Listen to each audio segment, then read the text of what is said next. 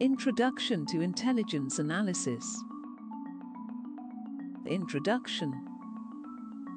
This module will teach you the differences between information, intelligence and analysis. It also looks at how they are utilized and how intelligence analysis was first used more than a millennium ago and how it has changed since then.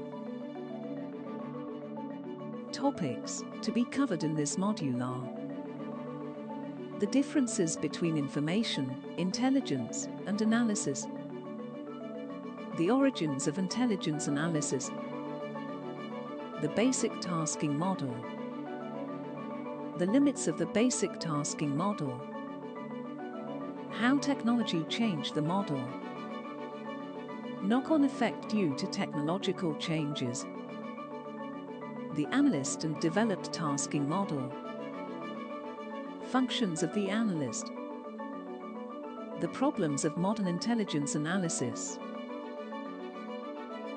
What are the differences between information, intelligence, and analysis? To begin gripping these terms, let's break them down. Information. This is raw data and can be of any type. Intelligence. In its simplest form, this is information that has been evaluated. Analysis. The act of resolving or separating information or intelligence into their component parts.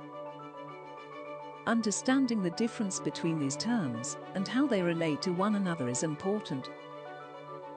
We can already see that these definitions point to key differences. Information is raw data, while intelligence is data that has been evaluated.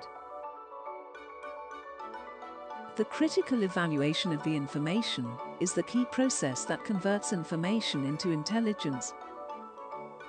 It can be understood with the following equation. Information plus evaluation equals intelligence. Law enforcement, for example, is an organization that is tasked with gathering intelligence by the process of evaluating information in order to launch investigations. This would be an example of intelligence being used as a term to describe a department or group that gathers or deals with information. Intelligence involves some interpretation, which means there are speculation and risk involved.